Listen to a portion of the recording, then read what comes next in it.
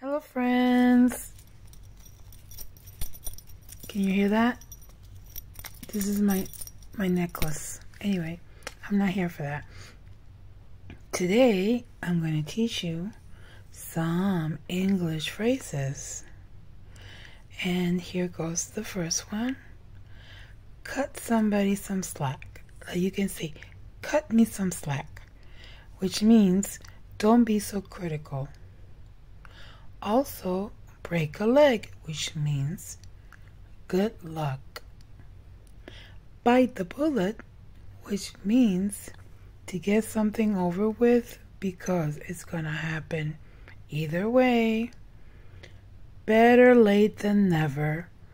Well, we all know what that means. Beat around the bush, which means avoiding saying what you mean, usually because it is uncomfortable. A dime a dozen, something common, a blessing in disguise, which means a good thing that seemed bad at first, and call it a day, which means to stop working on something. So these are some phrases that I hope will be useful to you in the coming days. So thank you and thank you.